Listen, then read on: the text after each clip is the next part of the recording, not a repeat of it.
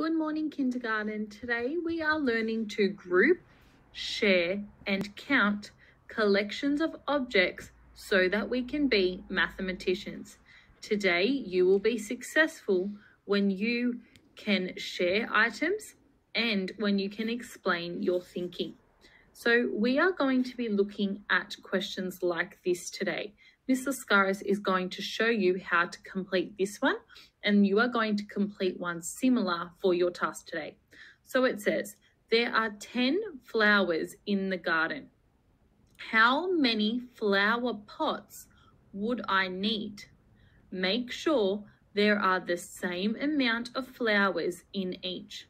So over here I have my 10 flowers. I'm just going to check I have 10. 1, 2, 3, 4, 5, 6, 7, 8, 9, 10. Okay, so I have my 10 flowers. Now I need some pots, and I know it says that there needs to be the same amount in each of the pots. So the pots are like my groups and the flowers are my objects. So what I'm going to do, I'm going to use the drawing tool on Seesaw to make my pots. I'm just going to change my color. Okay, so I know my friends of 10, but I only know that if I do 5 plus 5, then that means that it would be the same amount in each. So I'm going to start by doing 2 pots. I've got 1 pot and I've got another pot. Okay, so if I do that, then I go back, I know that I can put 5 in each. 1, 2, 3, 4, and you can adjust the size of these as well so that they can fit.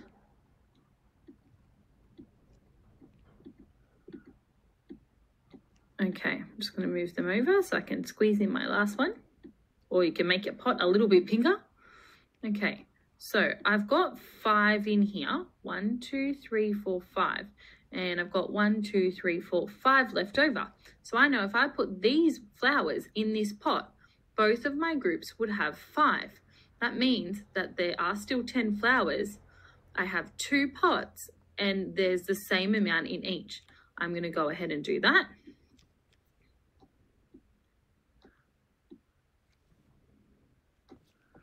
This is a beautiful little garden here. Oh, this flower's going a bit funny. I'll make that one little.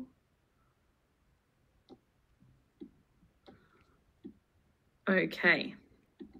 And now I have another 5 here. 1, 2, 3, 4, 5. Okay, so it says there are 10 flowers in the garden. Here's my 10. How many flower pots would I need? And that's what you need to figure out. So I got 2 because I knew that 5 plus 5 was 10.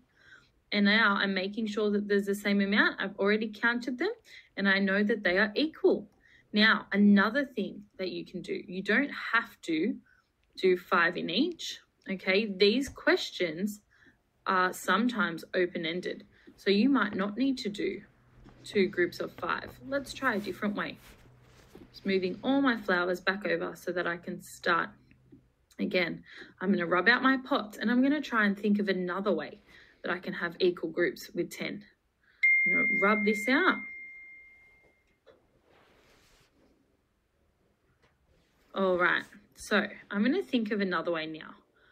I'm going to go back with my pencil and I'm going to try and do 2 flowers in each pot. So if I count by 2s on my fingers, 2, 4, 6, 8, 10, I think I might need 5 pots this time. I don't have to make them as big because I only have to put 2 flowers in each. I'm going to see if that works. 1, 2, 3. These are a little bit wonky, these pots, but that's okay. 4. A bit tricky drawing them on Seesaw.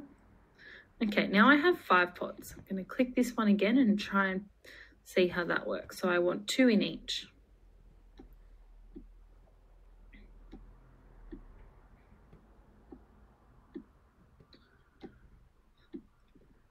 Wow, this is a very pretty garden. Oh, 2 purple ones together.